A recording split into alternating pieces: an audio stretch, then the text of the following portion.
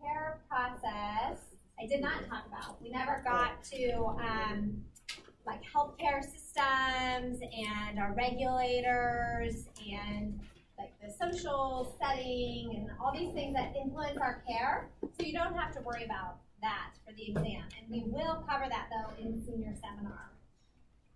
So it's not being lost. Content is not being lost. Just it's getting moved to a different course. So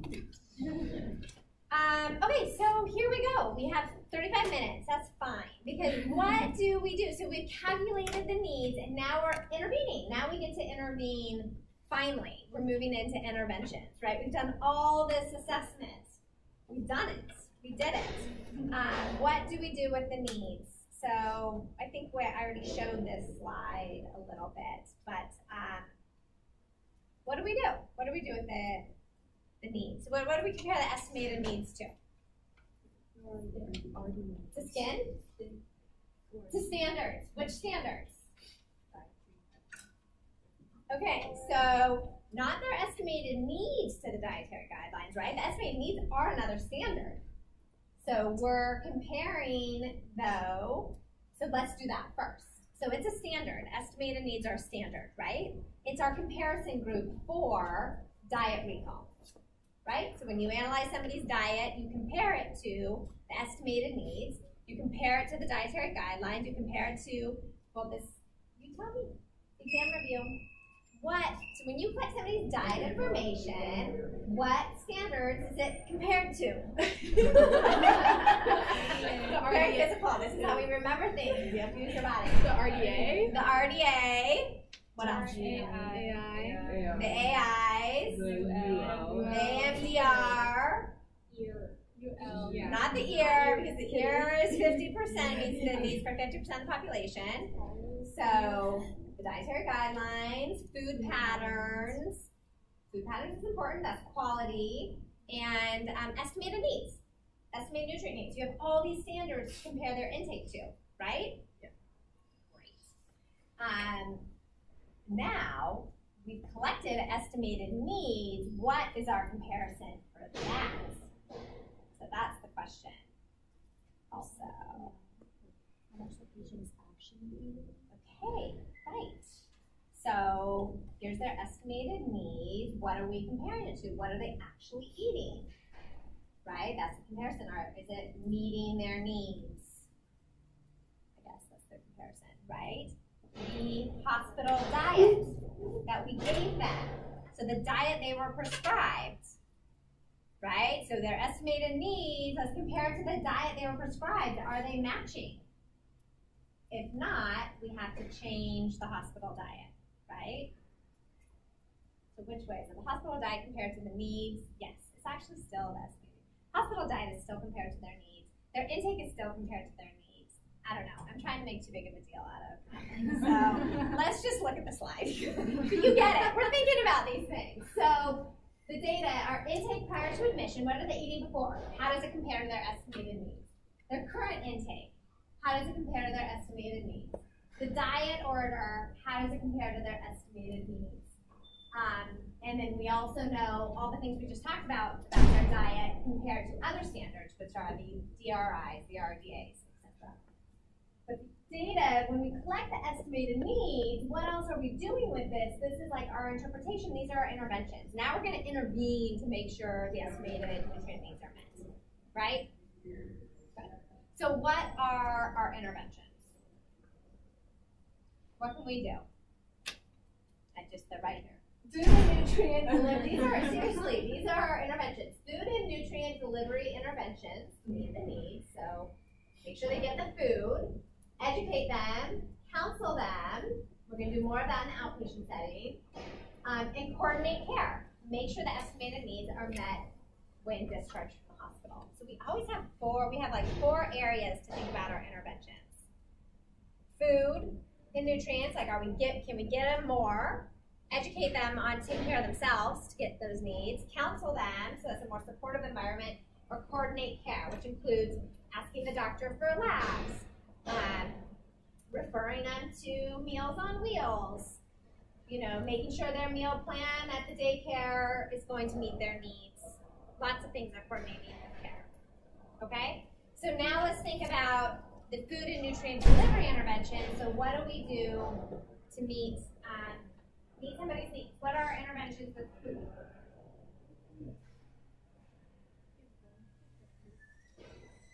So tell your neighbor really quickly, what do we do?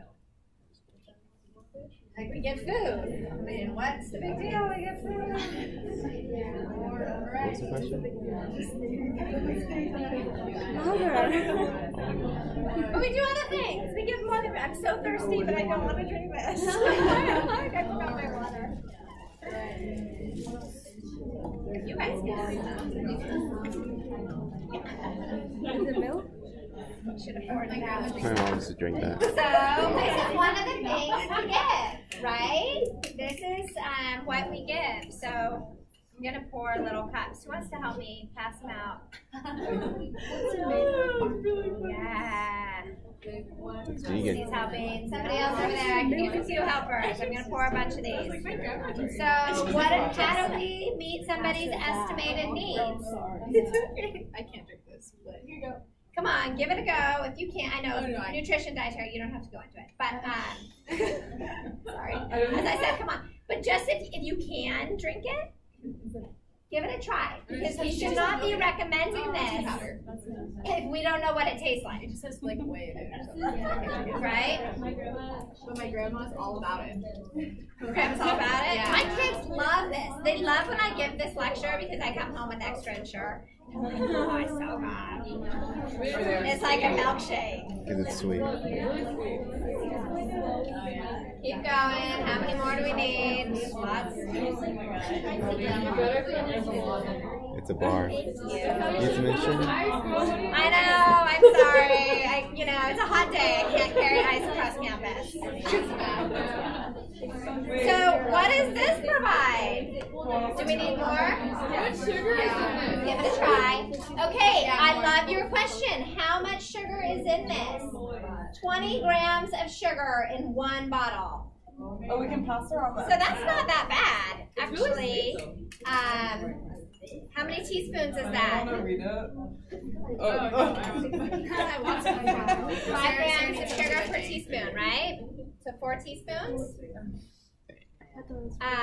it the other way around? So 4? 4 grams per teaspoon. So 5 teaspoons of sugar. I know it's one way or the other.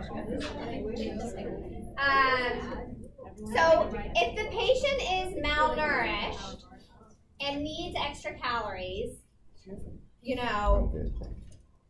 a lot of people say, why would we give them 5 teaspoons of sugar, right? 3, let's see, that's 1 tablespoon and 2 teaspoons. Really not. I mean, I'm going the other way. I mean, compared to like cereal, it's pretty much on par with cereal. I'm not saying it's great, but let's prioritize the needs. This person is malnourished and needs calories. We just need calories. We need calories. This is a source of calories. Can you make your own shake? Absolutely, right? You can make your own shake at home. But this has 350 calories and 13 grams of protein. It's pretty good. Greek yogurt has a lot of protein and tofu has a lot of protein. You can blend that up in a smoothie for sure. This also has like every vitamin and mineral in there at 25%. So we're not going to be able to do that, right, on our own. But absolutely, there's some dietitians that make their own tube feeding and teach patients to make their own tube feeding and feed it through the tube of real food that they blended. So this is not the only way to do it, but this is the way it's done in the hospital. This is sanitary. This is quick. And so this is why it's provided. And I would just say, when we need calories, it's okay. We need it Doesn't matter coming what the from diet sugar. Like a diet There's only 1 gram of saturated fat. But yeah, there's a lot of ingredients. I mean, I know where you guys are coming a from. diet bar. Even though nobody said anything, I already know. I already know. Do you know where the aftertaste comes from? Flavoring. It's vanilla. It's the corn maltodextrin, sugar, blend of vegetable oils. And it's vegetable oils. I mean, there's a lot of calories in there. How do we get the calories? From fats. So So there's 11 grams of fat, you know, in here. But I mean, the aftertaste is coming from all these ingredients and the vitamins and the minerals. So what do you give to a diabetic? Is it horrible? Yeah. It's not horrible. Would you give that? Would you give that to a diabetic? So, great question. When we give it to a diabetic, there are low sugar options. Glucerna is an oral supplement that is lower in sugar and carbohydrates. There are lower carbohydrate formulas for pulmonary patients, like we talked about. There are higher protein for some renal patients. There are low phosphorus ones, you know, for renal patients. So there are a variety of oral supplements. This is just the standard, you know, products out there. There's also partially hydrolyzed formulas where the protein is broken down, carbohydrates are broken down, the fat is broken down. Imagine how those taste. But we sometimes give those as oral supplements, and they have chocolate flavoring and things like that. So I used to bring that, but nobody tried it. Saved the department $10. Okay, so that's this was $10 for 6. It's expensive. Yeah. Very expensive. But the Costco probably gets Costco, yeah, and coupons. There are coupons. But let's think about it too. Like, so this is 350 calories. I think one of these is a nice addition to somebody's diet if they need it. And there is some evidence that giving a supplement and encouraging the supplement improves outcomes.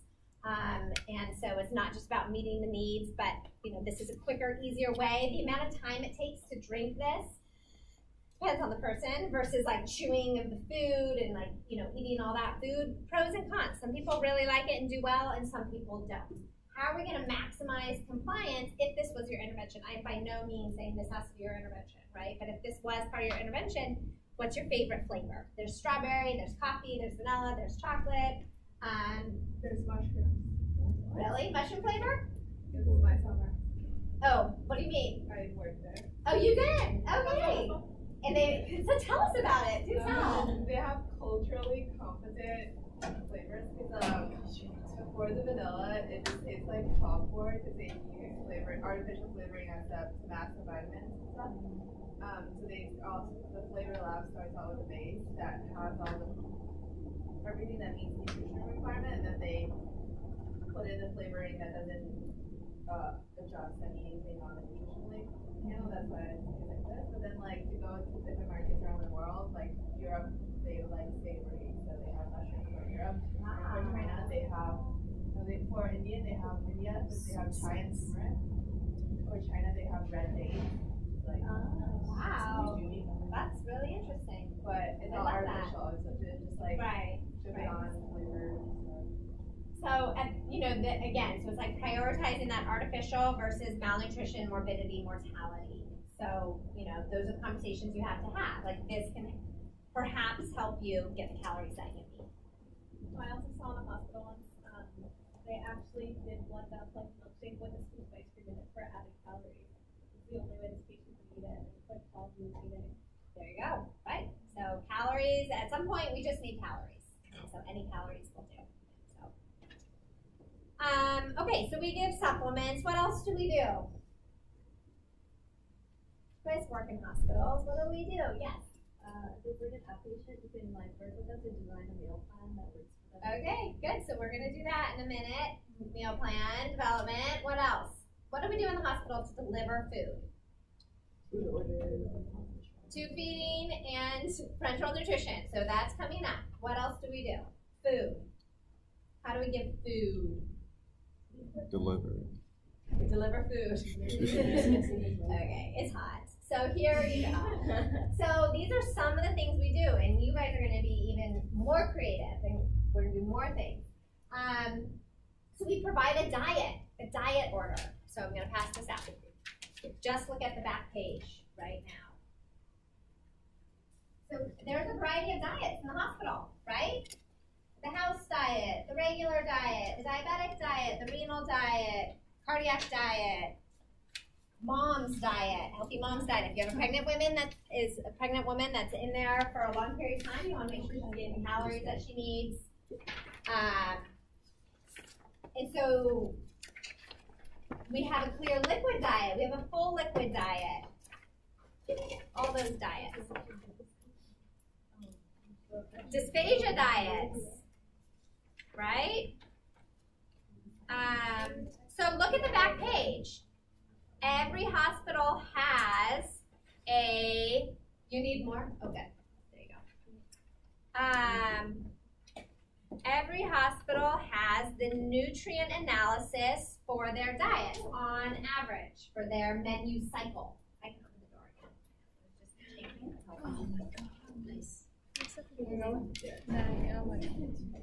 And some coffee. So this is the nutrient analysis. Are there extras? Thanks. Thank you.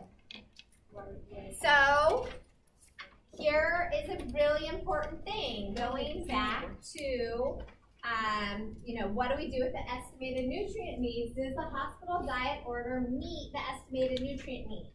These are the estimated nutrient needs. We always compare that person, that patient that was 6'3", or 6'2", that had the femur fracture and the laceration, he needed 3,000 calories a day. Well, if he goes on a regular diet, because he doesn't have any of these other medical concerns, let's look down this list.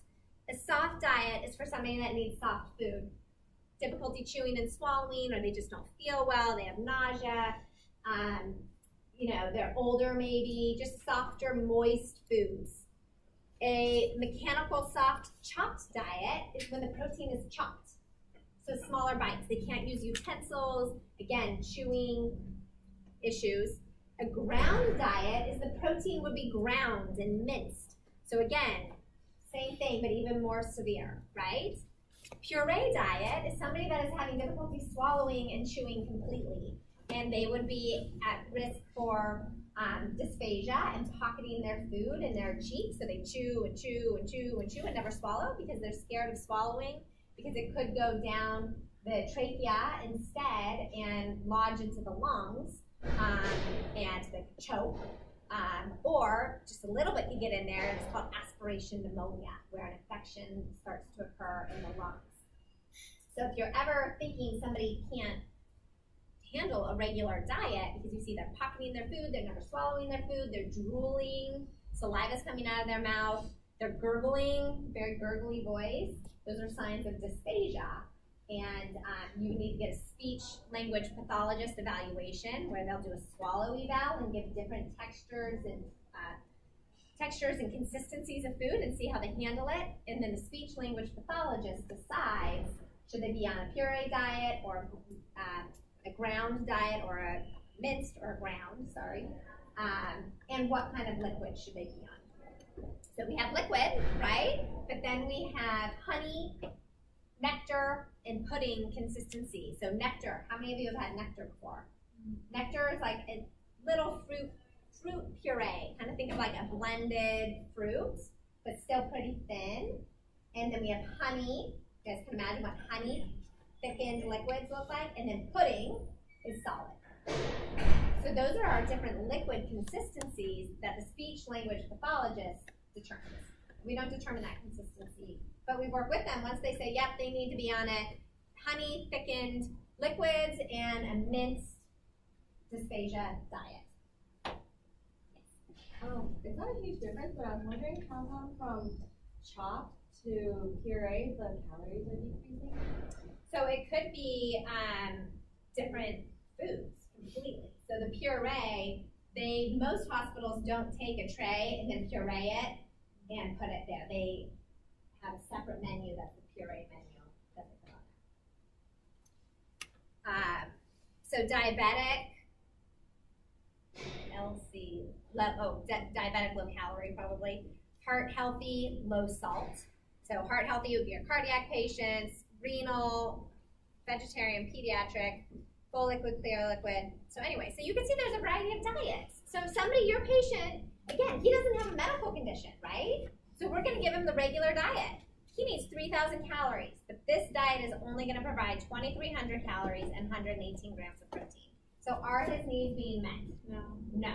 So then what do we have to do? We need to adapt the diet with more or less food to meet his needs. So that's an often overlooked step. This doesn't meet, these diets don't meet everybody's nutritional needs because nutritional needs are individualized. These are diets for everybody in the hospital. They're a baseline. So then we need to adjust it. So how do we adjust it?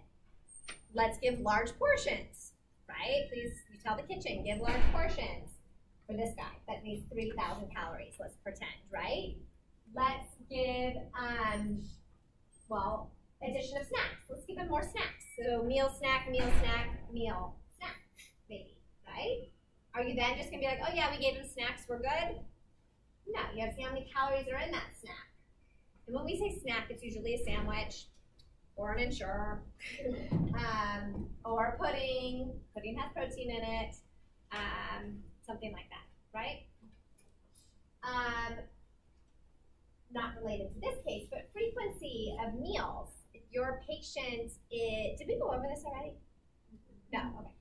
So, like I meant last week. All of a sudden I'm like, oh my gosh, we've already talked about this. So, frequency of meals, say you notice your patient has, remember the nurses record what percent of meals are consumed at every meal? 70% of their breakfast is eaten and only 30% at lunch, 30% at dinner. Well, they've got an appetite, perhaps in the morning. We need to ask them, why are you eating 70%? Well, I just love eggs. Well, maybe then we'll adjust, we'll take food preferences and make sure we get eggs later on in the menu. Or he says, I am really hungry in the morning. So, we're gonna put more food on the breakfast platter, right? This is how we're maximizing and meeting our estimated needs. Yes?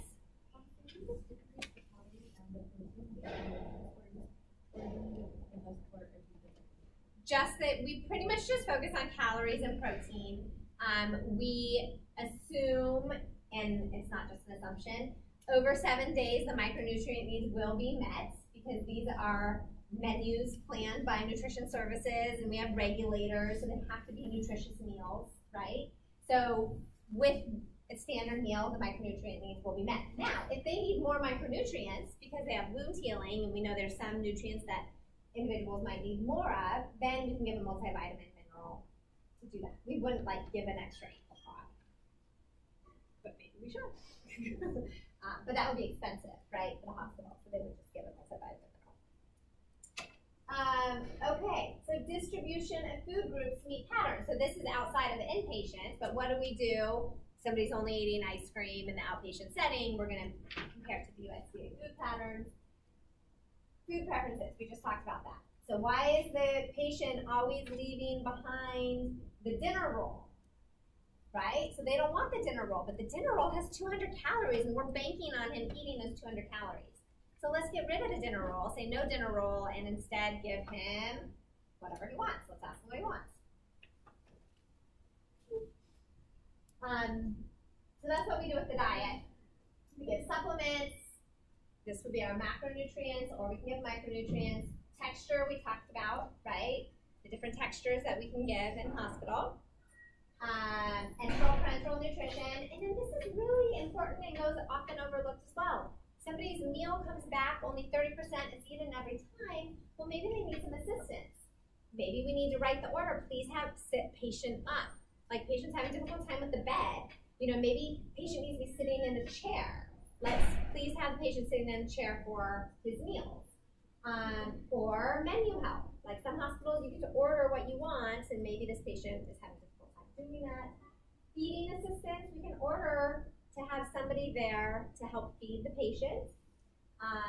Set up the meals. Please make sure that you open all containers. This happens so often. The nurses are so busy and the nursing assistants are so busy.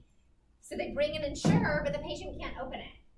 It's not going to get consumed. So we have to make sure it's available for the person to access. And then we have to ask, why aren't they eating? If they're only eating 30% of their meals, well, maybe odors are getting to them, the lights, distractions. So we need to think about all these things and make suggestions for improvement and then follow up. These are our interventions. It's more than just giving this diet. We did all this nutrition assessment. It's more than just saying oh, here's a regular diet. How boring that would be, right? So we get to really go see the patient, see what's going on, make adjustments to maximize that patient's intake. We have to take an interest. a true vested interest in our patients and want to improve their nutritional status and make all these accommodations. Do they just eat certain foods that they're supposed to eat? Would you like try to persuade them with like a healthful approach, or is there any way that a dietitian can tell the kitchen to make something? Yeah, food preferences, absolutely. Take food preferences. Usually you do it within the scope of the kitchen, but Mary has shared that with her pediatric population, she'll get the chef to make like special meals for some of the kids. I think not all the dietitians like that because she's like the favorite dietitian and it's everybody's needs. But yeah, it depends on your, it depends on the limitations of a hospital. Usually we just take food preferences within what we have, but there are often meals from the day before that hadn't been eaten and they're still good. So maybe they liked yesterday's dinner, right? Or there's always sandwiches and alternatives. You work in a hospital, right? What? Don't you work in a hospital as a diet assistant? Well, I was just like doing surveys and stuff. Okay. For like their meals. Okay. Oh, well, I thought you could share with us how you see it working. But yeah. Go ahead. What's your question? I forgot my question. Oh, sorry. Okay. When it comes back to you. Who does share? Who works as a diet aide or assistant and has seen the mechanics of all of this in a hospital? Oh, wait, sorry. Okay. Well, some hospitals, they do like the meal ordering, so then I was like wondering like how do you control their like calorie intake, because they can order what they want, like there's cookies on there. So that's interesting. Yeah. Maybe the I have a numbers. really good answer for that. So if it's important to know, then we would do a calorie count and see exactly what they're eating, right? So what if they only order like some really small food item? So who works as a diet aide? Have you seen that? Like they only, And do you have an answer? Oh, yeah. Wait, sorry, what was the question? Okay, so they say, I only want a glass of milk, right? Does the kitchen throw more food on there? Or do they just send up, I'm sure they don't just send up a glass of milk. So the facilities that I've worked in, there were preset menus. There was not the patient, like, select what you want. But I'm going to find out, because that's a really important question. Yes. Yeah. So like, do dietitians come back like when they're eating just to? So if you need to, you should. So if you have an at-risk patient, you absolutely should go and try to see them eat a meal or at the end of the meal and catch their tray. And that would be like energized, motivated, vested dietitian. And that's the dietitian I want you all to be. But often we rely on what the nurse says and we just kind of go with that. And that's not as good. It's not as good because then you can't do all these other things. So you really should go see the patients if you can. But you might have 10 patients. You might not be able to do that. But right after lunch, you could do a quick scan of the floor, right, yourself. Yes. Yes. Okay. What if like the patient's family comes and then they eat part of the meal? So how does that affect? Right. So then you see the nurse says they only ate 30%. So you always say you see that. You always go talk to the patient. What happened? And then you see the wrappers. Or you see the family and you ask them, and so then you aren't going to get a perfect calorie count, but at least you know they're eating, and you can ask them what they're eating. So it's always good to ask questions. So what are the mechanics in a hospital? So the dietitian suggests a diet based on the assessment. So we suggest a various diet, and we're going to make modifications to the diet to individualize it. The doctor writes the diet order. So in California, we haven't been approved to write our own diet orders yet. So it goes into the medical chart as a medical order. The kitchen gets that order. The kitchen prepares the food. The nutrition assistant and the diet tech checks the trays. So there's a tray line where all the trays are coming out with the room numbers on them. And they make sure that the diet order is correct, that room 402 got a renal diet without a salt packet, or that this is a consistent carbohydrate and there's only 3 starches on this meal tray. It's a fast job, and you need good eyes. How many have done that? Has anybody worked tray line? Nobody? Yeah. Any experiences you want to share? So I was like a volunteer at the diet department over at Alta Feed, so it helped the nutrition assistants kind of check, just to make sure the foods match the diet order.